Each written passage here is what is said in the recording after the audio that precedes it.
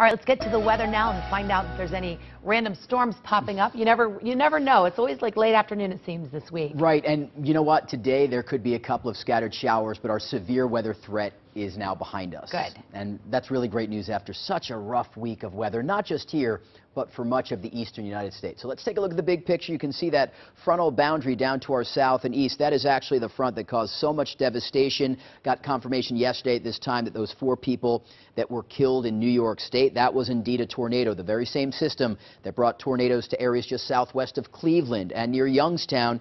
And now we can say 2 tornadoes in our area. But high pressure is building in, which is why we've got a couple of nice days coming up on Friday and Saturday. And even today is a mainly dry day, just a couple of showers. Also with that clockwise flow around high pressure, our general wind flow is out of the north and east. That's lowered the humidity a bit from the last couple of days, and also probably will prevent most of us from getting much above 80 degrees. But we do have a weak disturbance coming through, and you're just beginning to see some clouds from Pittsburgh south and east, and it's really in the ridges where we have the best chance at a couple of scattered showers and thunderstorms today. But even in town, 1 or 2 isolated showers not out of the question. So we'll just say a few showers for today.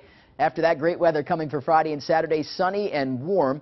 If you are planning your weekend outdoors, first half of the weekend definitely looks better than the second half. Sunday's not a washout, but there is a chance of rain beginning on Saturday night. All right, let's take a look back at our severe weather outbreak on Tuesday. 2:48 p.m., we had a tornado with winds of 90 miles per hour in Hoagland, Mercer County. 2:59, a microburst very nearby in Jackson Center, Mercer County.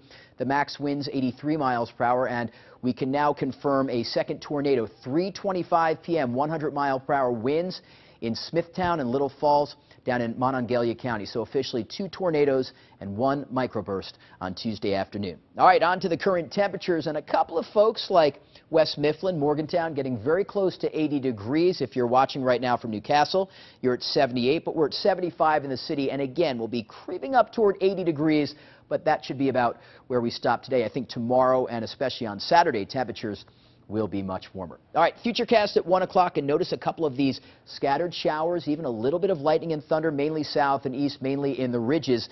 But even as we work toward 3 o'clock, we can't rule out a couple of really isolated showers. I mean, it's quick and it's light. Most folks will not see rain, but you're going to notice those cumulus clouds bubbling up this afternoon. And from these clouds, 1 or 2 isolated showers. By this evening, 9 o'clock, any rain that does fall is long gone. All right, here's our forecast for today. 78 with some lucky folks closer to about 80. Mix of clouds and sun, couple of showers, but the best chance of rain will be in the ridges. Even a little bit of lightning and thunder down there, but nothing severe in the forecast. For tonight, we're drying out nicely, should be mainly clear and comfy. Low temperature down to 58 degrees. Couple of nice days coming up Friday and Saturday, 82 to 85. Lots of sunshine. Saturday evening and Saturday night, we might begin to see a few showers. Better chance of rain in the forecast on Sunday. And then on and off showers will continue on Monday and Tuesday as well. So as far as that weekend goes, no doubt the first half is the better half. I don't think Sunday is a washout, but definitely a couple of showers in the forecast. Okay, thanks so much, Steve.